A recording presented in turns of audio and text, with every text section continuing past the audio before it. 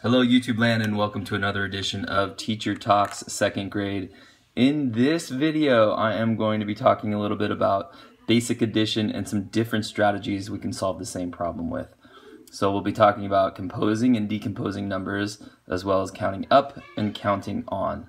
So I'm a second grade teacher, I've been doing that about 7 years, and I know this new format of math, our new strategies, let's call it the Common Core, has introduced some new ways of doing math, and I know a lot of parents at home are a little bit frustrated with that, and I was as well until I started teaching it, and I realized that this is often the way that myself and I think a lot of adults are thinking about numbers. We just haven't really put it on paper like this. So let's talk about some more traditional ways of adding these two numbers together. So 8 plus 3. If you're just learning your numbers, you might count up on your fingers to 8 and then count keep counting up to 8, 9, 10, and 11, counting up. Counting on would be picking the larger number, in this case 8, and counting on 3 more. So 8, 9, 10, 11. With the composing and decomposing numbers, what we're talking about is the ability to break up some of these numbers. So that 3 is just 3 ones. So we can separate those and take them apart into a 1, 1, and a 1, or maybe a 2 and a 1. And that's what we're going to do in this case. You'll notice that I'm going to break these apart into a 2 and a 1. I'm going to put the 2 on the top because I know that I am going to, after I decompose that, I'm going to compose a new number using the 8 and the 2 to make our friendly 10. We talk a lot about how 10 is such an awesome number with the Common Core in the classroom. And of course it is. It's just an easy number to count up, count down. So what we're going to do is get our 3, and we are going to blow it up. We're going to take it apart. We're going to decompose it. We're going to make it into a 2 and a 1. And then we are going to draw a simple line through that to show that we have destroyed the 3, turned it into a 2 and a 1. And you can tell by some of the language, this is how I sort of speak in the classroom to explain this to the kids. So now we have an 8, a 2, and a 1.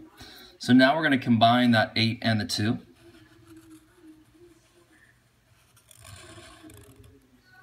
8, 9, 10. So we're going to try to make that friendly 10. Anytime we can do it, we're going to make that friendly 10. Now we've used that 8 and the 2. We stuck them together. We composed them. So now we're going to draw a simple line through there.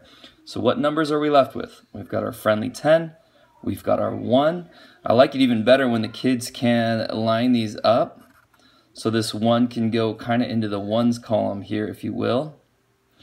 And we'll cross out that 1. And now we have 0 plus 1 is 1. 1 set of 10 plus no sets of 10 is 1. So 11. I know it feels like we went a long way here, but if you're an adult out there, I want you to think about what you might do in the grocery store or some other application when you have a number like that. And I bet that in your head, you're kind of saying, all right, 8 plus 2 of these makes 10, plus 1 more makes 11. So this is kind of drawing it out and kind of going the long way, and eventually the kids are going to understand how to compose and decompose so quickly that we kind of turn into doing it in our heads. So instead of counting on 8, 9, 10, 11, that we're going to have the kids decomposing. 8 plus 2 is 10, plus 1 more is 11. I've had some other parents say, who cares? What's the big deal?